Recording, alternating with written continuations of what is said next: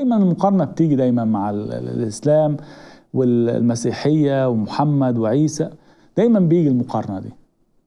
يقول لك يعني أصل الإسلام ظروفه كانت كده وكان لازم ومش عارف يعني. طب ما هو المسيحية مولودة في قلب الحرب واحتلال روماني. لو اللي أسس هذا الدين كان عنده نفس الميول السياسية زي محمد، كان ممكن يجيب سيف ويقاتل، وكانوا بيطالبوه ان هو يبقى ملك اليهود وان هو يحررهم من الدولة الرومانية. عادي كان ممكن يعمل كده لو هو توجهه كده، لو هو طمعان في اي منصب سياسي او كذا، او لو هو بطبيعته عنيف. فما تقوليش لا الظروف هي اللي فرضت عليه، لا،